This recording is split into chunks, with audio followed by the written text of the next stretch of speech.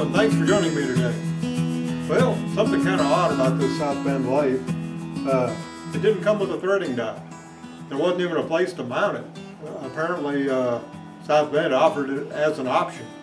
It's kind of hard to thread without a threading dial, but I know it can be done, but I can't imagine why they didn't include it. But anyway, we're going to make a threading dial today. So let's get on with it. Okay, I'm getting ready to cut Acme threads on this 7/8 bar here, which is the same as my lead screw. 8 threads per inch. I've shimmed my cutter at a very slight angle so that it matches the pitch of this thread. That way I can leave more support underneath the cutting edge. I haven't had much luck cutting Acme threads, so let's see how this goes.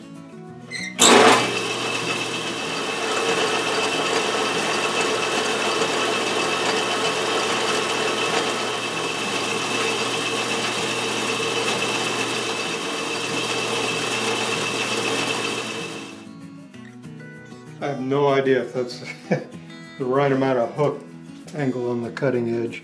It'll be rotating this way, and it'll create that angle there being off center will create a little hook. We'll see.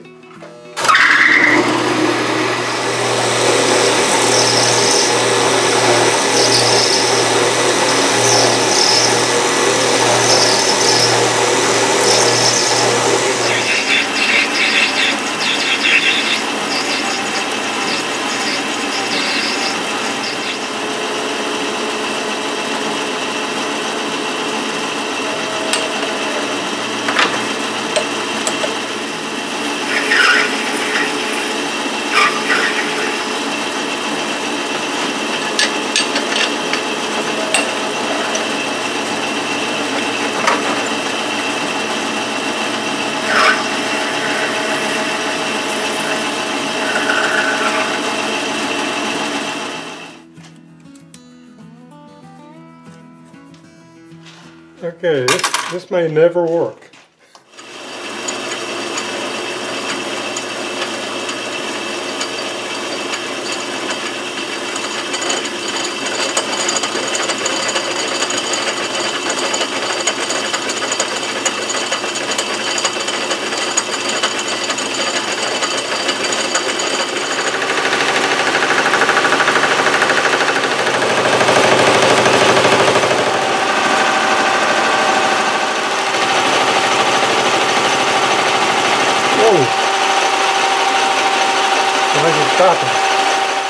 It kind of worked.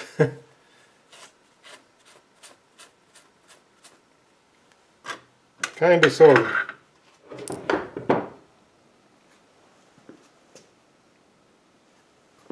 According to the instructions, this disc is what I need to make 32 slots or 32 positions. And I used the 16-hole ring.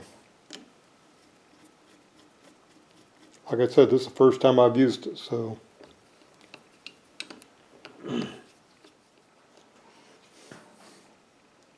Okay, this little gizmo goes right there. This goes right here. Supposedly.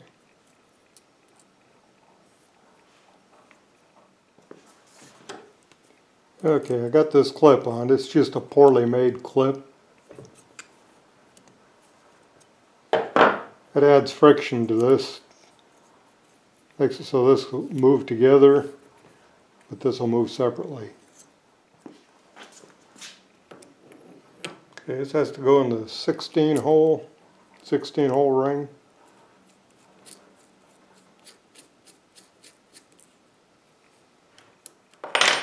Needs to go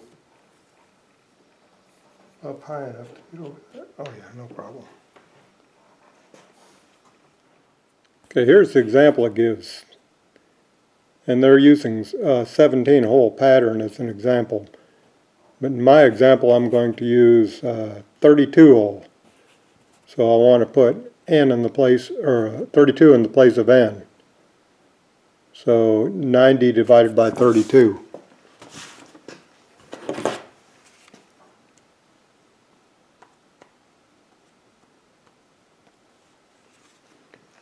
which is 28 or 2.8125. 8125.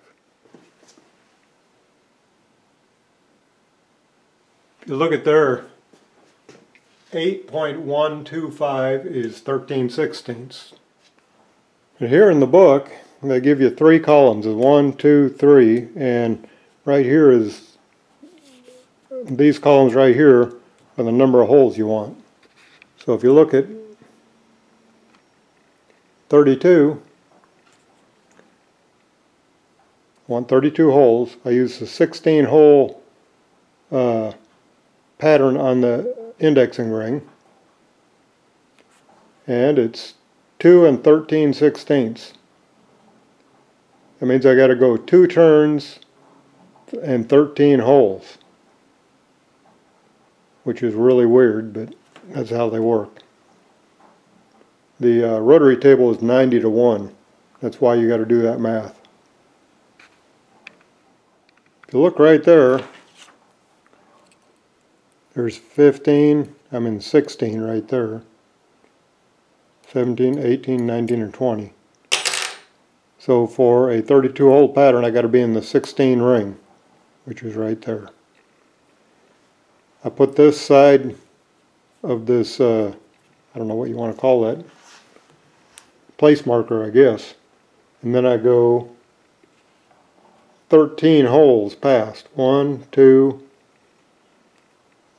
3, 4, 5, 6, 7, 8, 9, 10, 11. It's not going to work. Okay, I miscounted. There's exactly 13. That's as far as this little device will go. So, in other words, I'm up against the pin right here, and then there's 13 holes all the way around until I can get in this pin right here. Wait a minute. So it goes 1, 2,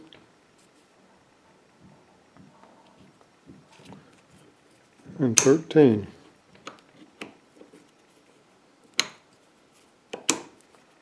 Right there.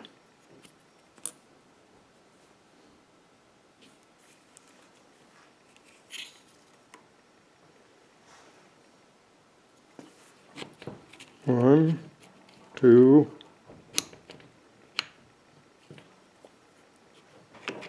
and 13.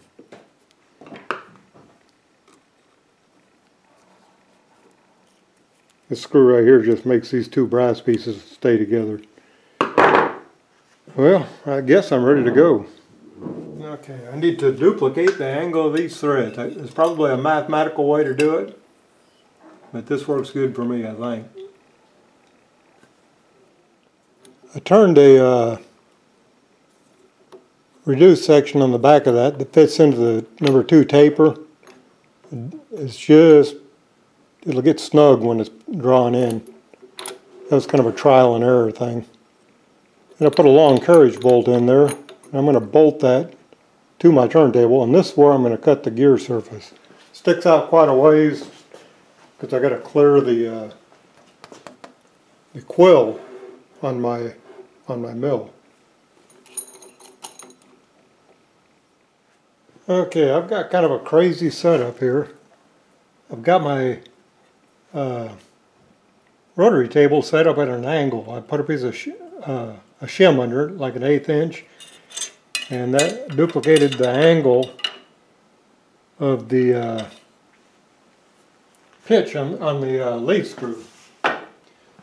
And here is a saw, and that's about the width of the peak of one Acme thread. I think it'll be all right.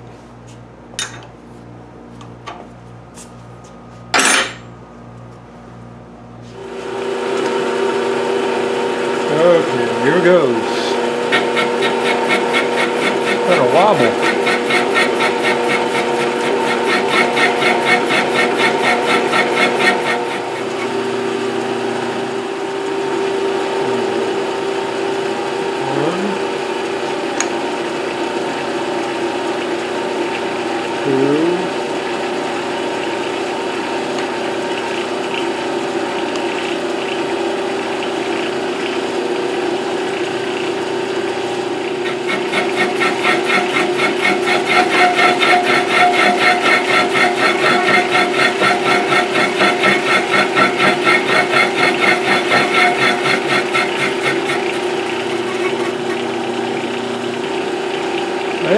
about right.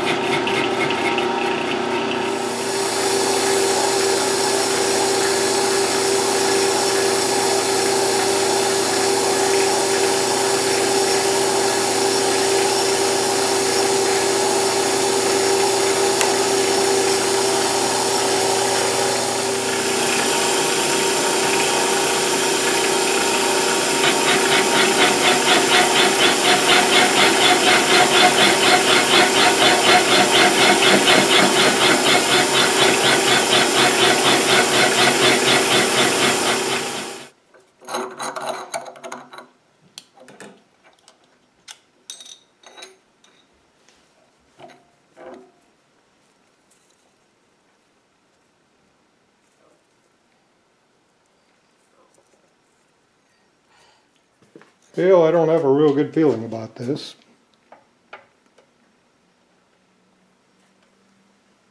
Well, I think it'll work. It's not as deep as I would like it. In other words, those teeth are, the blade should have been a little bit wider. Yeah, good deal. Looks like it came out, the slope on the cut came out about right.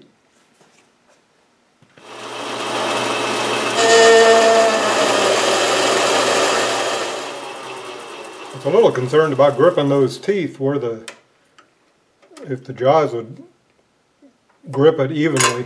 Looks like it's doing pretty good though.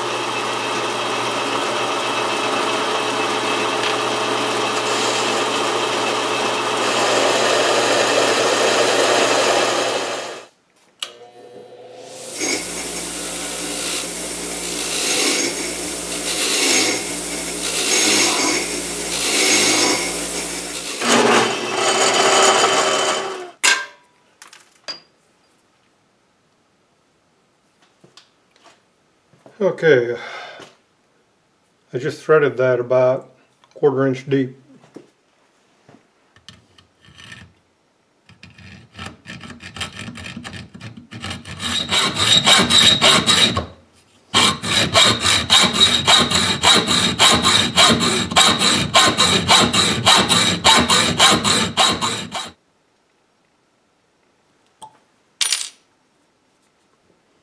Good deal. Locked on there. That's to hold the gear on. It's because I forgot to leave a hub on the gear. Could have left a hub there and put a set screw on it and been just fine. But this works good. I guarantee that won't move. Okay, I got my indexing wheel attached. I got a separate video on that. I'm going to use it to make my scribe lines on my dial. Okay, I think what I want is 4 long lines and 4 short lines.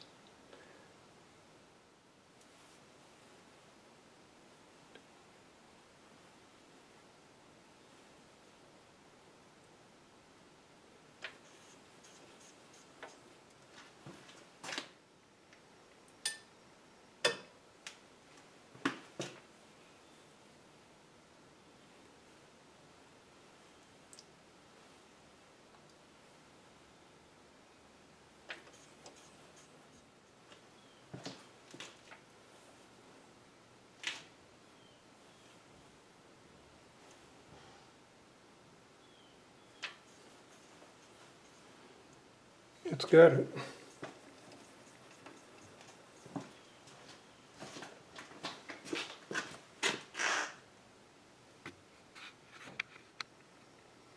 I'll just take some emery cloth to that and shine it up and maybe stamp some numbers in it. I'm not sure. I might just put colored lines in there.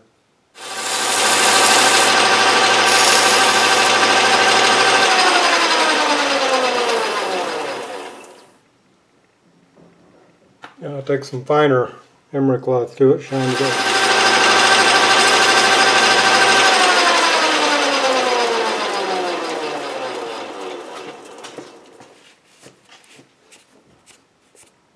Looks good.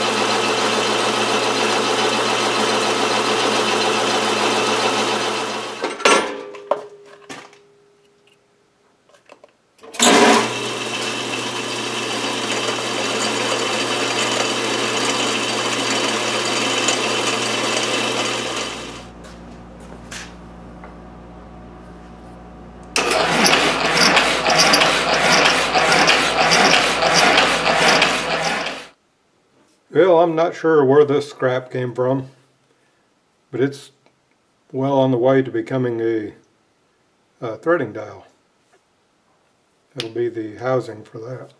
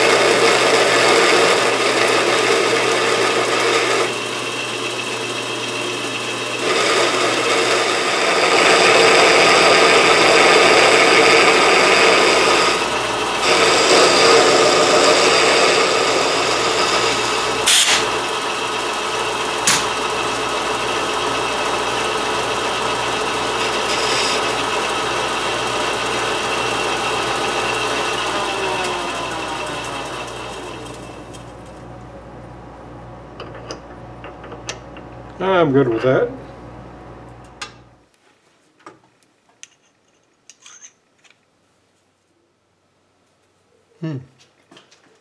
Quite a bit's got to come off of there. 24.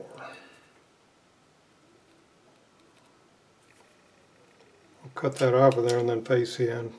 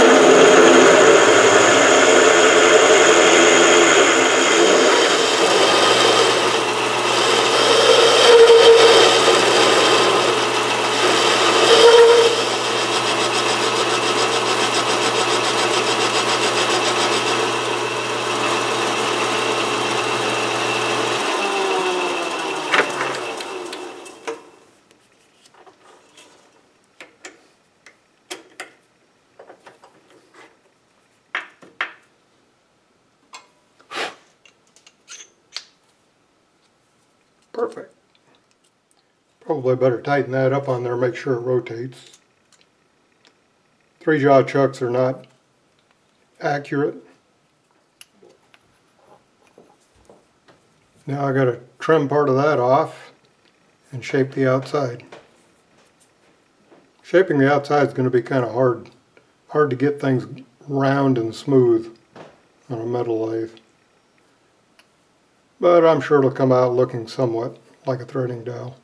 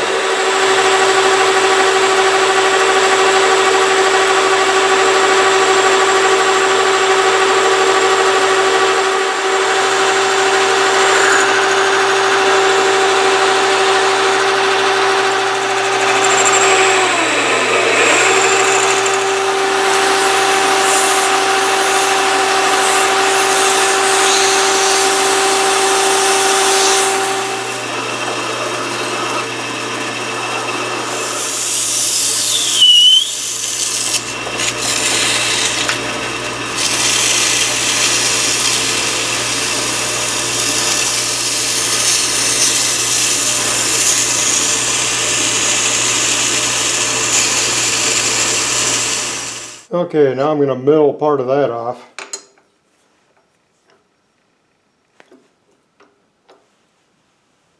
So it'll expose part of the gear to mesh with the lead screw. And I'm going to use that right there, a bull nose mill.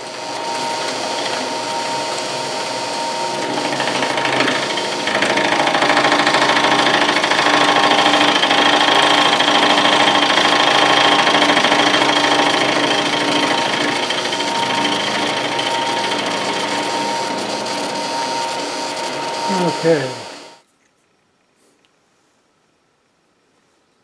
Yeah, I think that looks pretty good. Definitely enough exposure for the lead screw. Now I've got to figure out how to mount it to the lathe. Probably have to mill a slot right here and put a pin in there.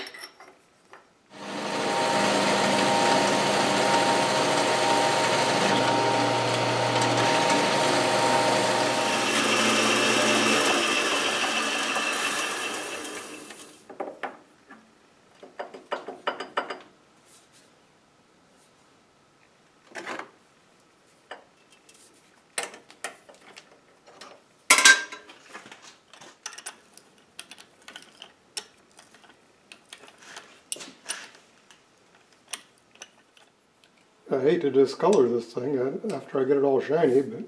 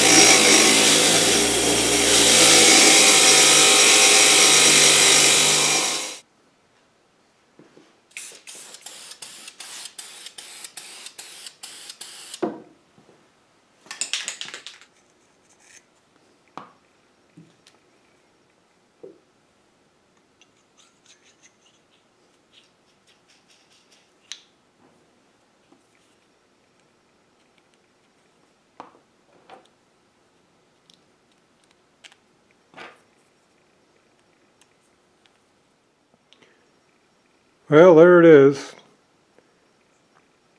Tomorrow, after the paint dries a little better, I'll mount it on the lathe. I got a little pin in there with a point on it. That'll help me locate this, I hope.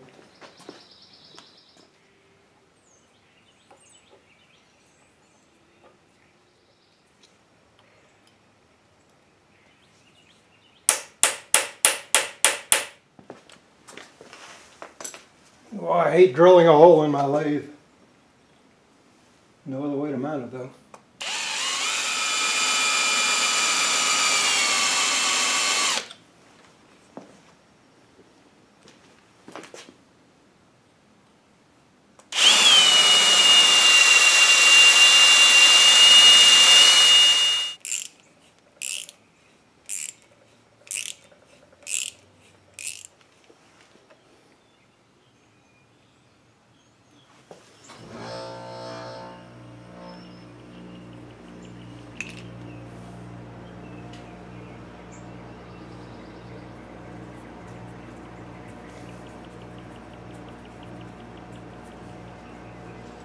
This is a blue Loctite, removable.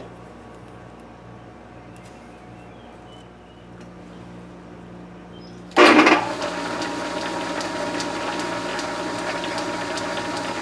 believe that'll get it.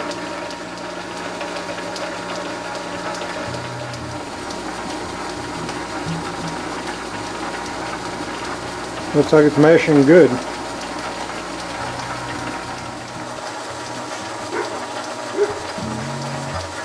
Well, that about wraps up the threading dial build. Learned a lot about the rotary table and indexing disc. I know I did anyway. Hopefully you did too. Anyway, thanks for joining me, and be sure and subscribe.